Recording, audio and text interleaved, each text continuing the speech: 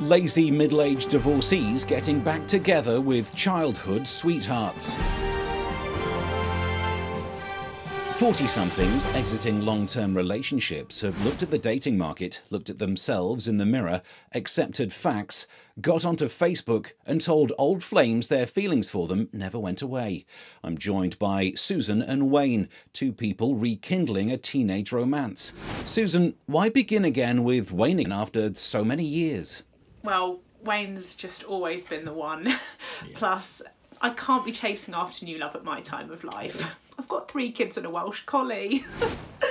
Cute. And Wayne, what first made you get back in touch with Susan? So I split up with my wife 2 years ago, but I'd always had fond memories of Susan as a teenager, which helped, really soften the edges of what she looks like now.